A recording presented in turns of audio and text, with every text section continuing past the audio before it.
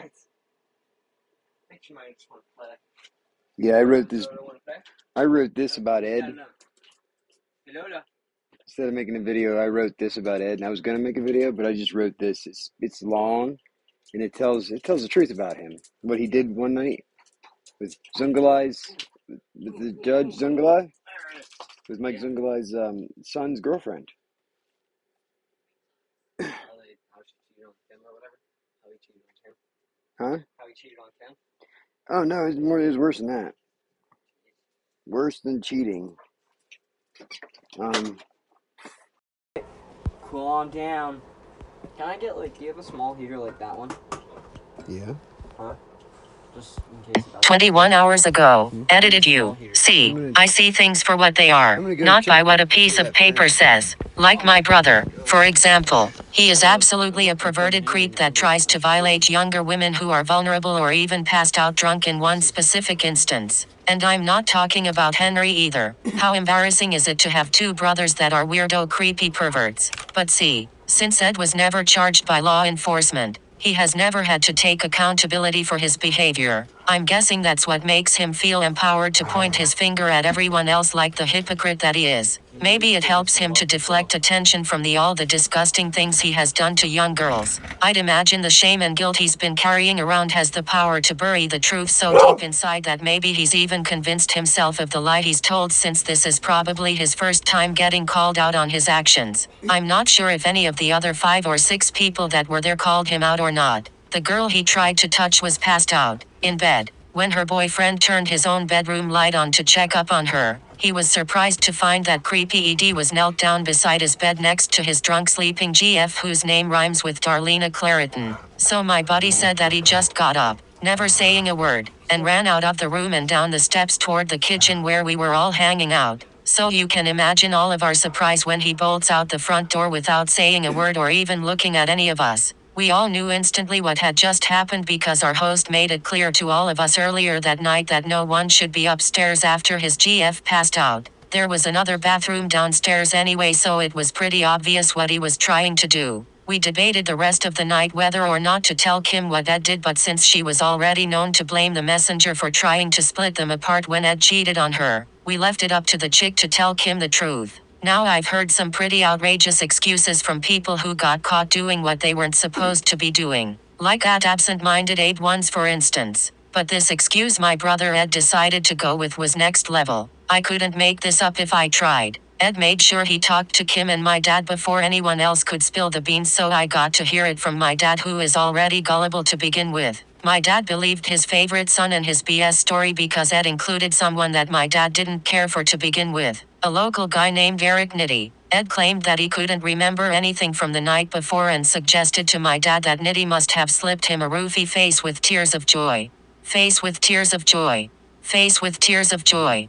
Face with tears of joy. LMFAO. What's really disturbing is the fact that he will probably try to deny it today, or at least make excuses like he did when it happened. I don't enjoy telling everyone the truth about my brother, Ed, but I asked him to stop making up lies about me or smearing my name on my channel, or else I would have no choice but to tell the truth about him. He said, "Go for it. I am willing to swear on a Bible that this story is absolutely true to the best of my recollection. And I'm sure the other witnesses would have no problem swearing to its validity as well. So I'm pretty sure this clears things up for anyone who thinks for one second that I would ever condone the cover-up or protection of someone that's this sick in the head, whether it's my own brothers or not. However, I'm not going to come in here and make a video that forces a victim, my daughter, to be subjected to a few sick rotten people's comments that would make her have to relive something that should have never taken place to start with. Public disclaimer, the fact that I told this story exposing my brother, Walter Edward Hofer Jr., does not imply that I did so with malicious intent.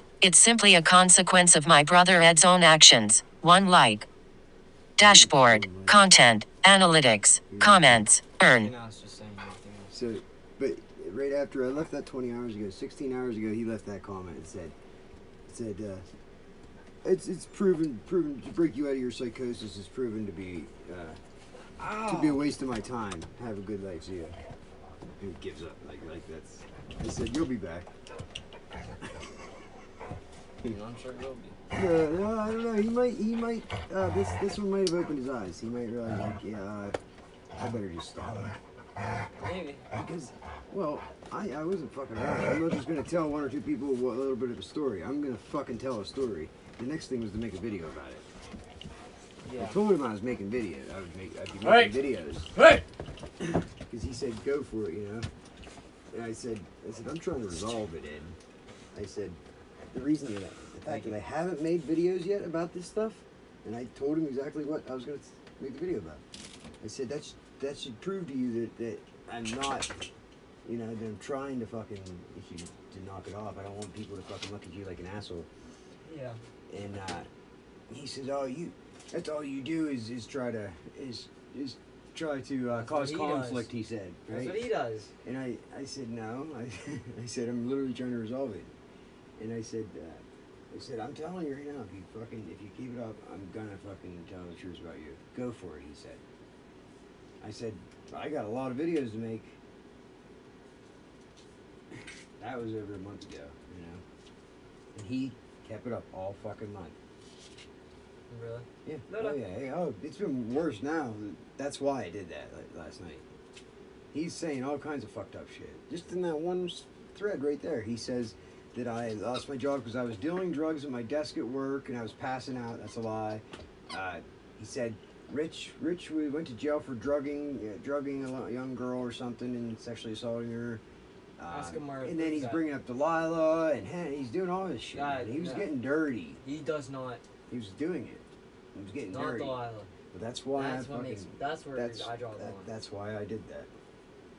And I included Kim and everything. And it's not me embellishing anything. It's just the fucking truth. Honest to God truth. And he knows it. He knows it. He knows there's 5 or 6 fucking people that were there that saw it too.